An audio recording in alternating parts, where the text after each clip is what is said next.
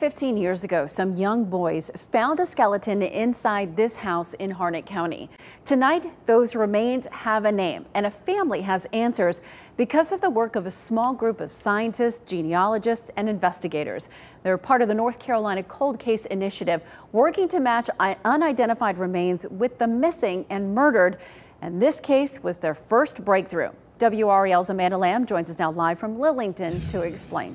Amanda? Deborah, this is the list. 128 cases of unidentified remains here in North Carolina. And without the funding and the experts to work on these cases, a lot of them go unsolved.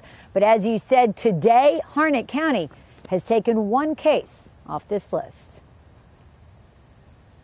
It wasn't exactly what a group of little boys expected to find when they chased their dog behind an abandoned, burned home in 2005. I thought it was like a fake skeleton that somebody just threw up there, but then I got to looking at it and I saw it was actually a real skeleton, and we went and got my mom. For 15 years, there were no leads. He disappeared, and no signs of him until recently where we were able to bring this closure. The man has now been identified as 24-year-old Michael Baker, a drifter they think died when the abandoned house caught fire. It's not the ending we wanted, but in the end, it brings closure to a family. The Harnett County Sheriff's Office announced today they solved the case thanks to the North Carolina Cold Case Initiative, funded by a state grant and spearheaded by NC State anthropologist Dr. Ann Ross.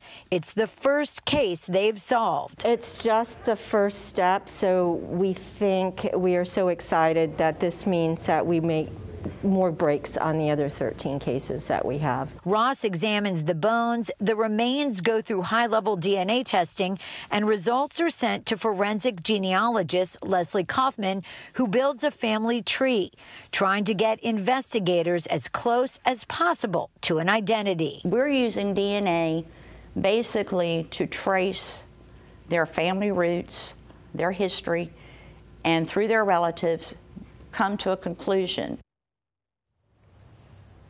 Now, I've been following the work of the NC Cold Case Initiative for more than a year for a new podcast that we're hosting called What Remains as part of the Capital Broadcasting Podcast Network.